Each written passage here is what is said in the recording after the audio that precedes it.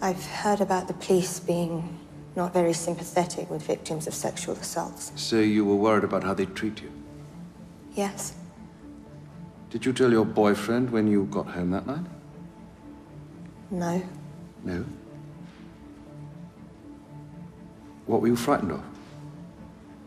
That he wouldn't understand. Not understand what? He might think that I'd somehow led them on. Why would he think that? I don't know. Is he the jealous type?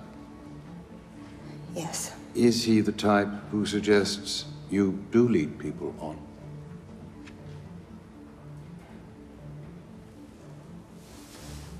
How did you meet?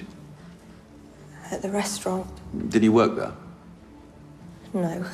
So how did you meet him? He was a customer. What, a regular customer? No, he just... One night... You were his waitress? Yes. Did one thing lead to another? Yes. Did you have sex the same night you met? Did he leave a tip? Your Honor, Mr. Milson's finished, I think. No further questions.